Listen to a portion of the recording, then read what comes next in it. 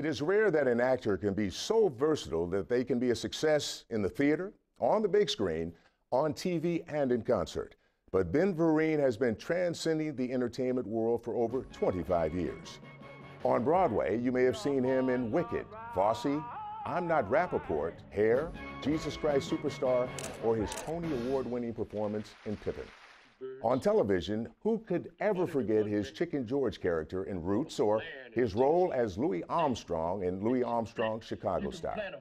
And in film, Ben's appearances include Sweet Charity, All That Jazz, and Funny Lady. Now, I could go on, but Ben Vereen is here with me today in the studio. Yeah, we only got 4 minutes, man. I'm listening to all this, I go, wow, it's been more than 25 years. Exactly. Because Roots has been 30 years, and I remember many years before that. So it's been quite a long time, and it's been a wonderful time, as a matter of fact. But we have you here today for a very special thing. Very important. I mean, you're now taking on a new role as an educator for diabetes. I'm taking the stage for diabetes awareness for everybody. You know, in 2007, I was diagnosed with having this opportunity.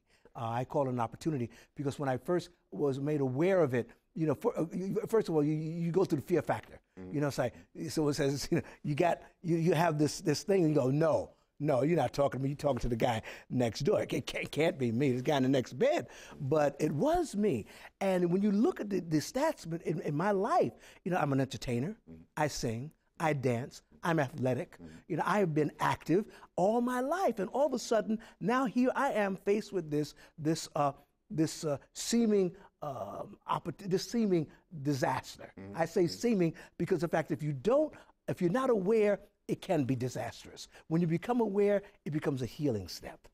Now, there are so many people out there that are being diagnosed with diabetes. Yes. I mean, literally, let's get the stats. Millions. Let's get the stats. 24 million. All right? 6 million don't even know they have it. Now, 11% of that number is made up in the African-American community. Not that we got a corner on this thing. No, it doesn't matter race, religion. It doesn't matter. It is in our system. And another astounding figure, though, Ben, is that 40% of those who have diabetes don't know how to control it. It is not a death sentence. It is a life sentence. We've got to change the dialogue. We've got to stop telling people you're suffering with diabetes. No, I'm living with diabetes. You got to stop telling me I got a challenge. No, I've got an opportunity to improve my life. This was the universe's wake-up call. This is saying, I've given you a wonderful gift called life and a body in order to live and dwell therein. Take care of it. Something you had said earlier, and we talked about this earlier today in the green room, how athletic you are. I mean, people perceive you as an entertainer, but the type of entertainment that you do requires that you be in phenomenal condition. Oh, yeah. Now, there has been this misconception, I guess, for years that people who are in shape don't have a problem with something like diabetes. Yeah, well, that's look not at true, me. I'm sitting here talking to you about it, aren't I? So if it can happen to me, it can happen to you. And it can happen to your loved one. But the wonderful thing is that we are becoming aware. We're taking the stage. We're letting people know that what you can do, what to do, how to do it. Talk to your physician. Get a program that is right for you. Now, what's right for me is not going to be right for you. And besides, I don't want you on my program. This is my program.